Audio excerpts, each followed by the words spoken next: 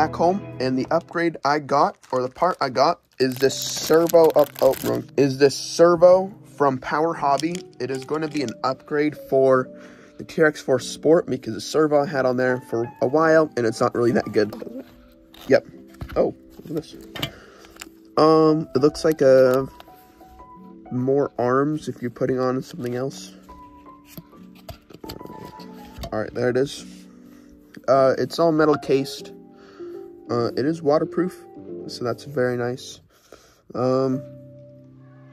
Yeah, that's basically it.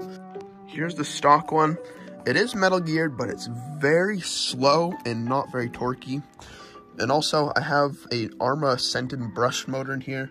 I thought it'd be fun to drive around. But I'm gonna put the normal brushed motor in here. I believe that goes like that.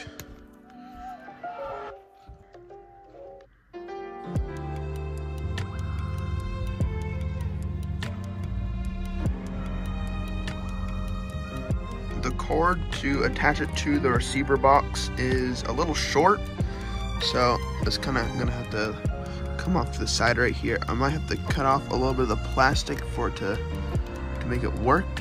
What I had to do was cut a little part in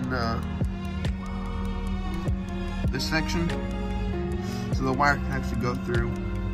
Let's see how fast and torquey this new servo is. Very nice.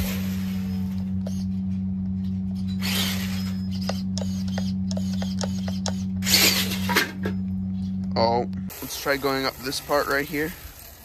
It's quite steep.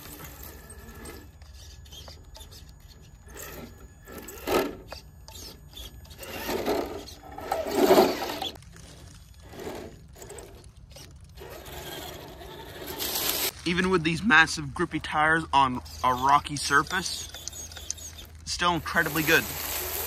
This servo was about $70, made by Power Hobby. If you want to get it, I'll put a link down below because this thing is actually really good. It's very quick, it has plenty of torque, and it has metal gears, metal casing, and it's also waterproof, so it has basically everything you need. If you are getting it for a TRX4 or a TRX4 Sport, just keep in mind that the cord is pretty short, so you do have to trim a little bit and put it into the receiver box. But besides that, this thing is perfect.